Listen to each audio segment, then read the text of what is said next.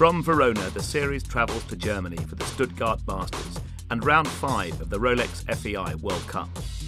After 4 rounds, Germany's Christian Ahlmann still leads the series after winning back-to-back in Oslo and Helsinki. The World Cup qualifier in Stuttgart has been won exclusively by German riders since it joined the series back in 2005.